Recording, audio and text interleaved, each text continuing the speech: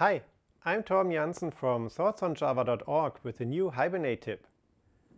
This time I will show you how to use a custom database sequence with JPA and Hibernate.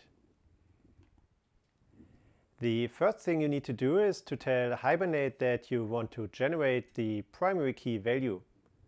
You can do that by annotating the primary key attribute with the generated value annotation. You can see an example of it in the first code snippet. The annotation is defined by the JPA specification, and it allows you to choose between different generation strategies and to reference a generator by its name. I want to use a custom sequence and therefore use the generation type sequence. I also tell Hibernate to use the generator author generator. If you don't specify a generator, Hibernate will use its default sequence generator. In the next step, you need to define a sequence generator with the name you referenced in the generated value annotation. You can see an example of it in the second code snippet.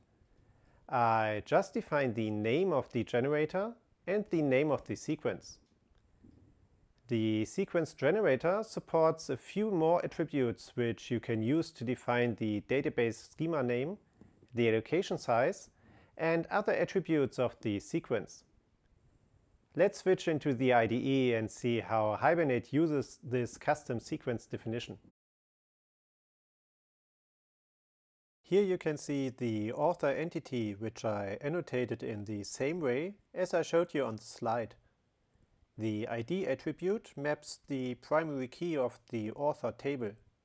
I want to generate its value with the sequence and define the details in a generator with name author generator.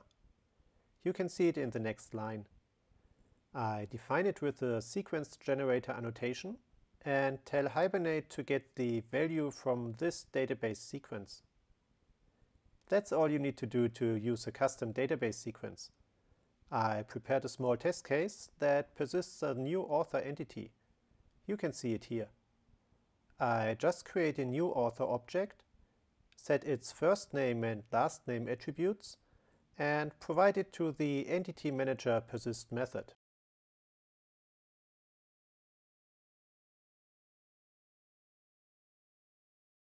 As you can see here, Hibernate executed an SQL query to get the next value from the sequence and used it to persist the new author entity. Okay, that's it for today. If you want to learn more about Hibernate, you should join the free Thoughts on Java library. It gives you free access to a lot of member-only content, like an ebook about Java 8 support in Hibernate, lots of cheat sheets, and a video course. I'll add the link to it to the video description below. See you next week for a new Hibernate tip, and if you liked today's video, please give it a thumbs up and subscribe below.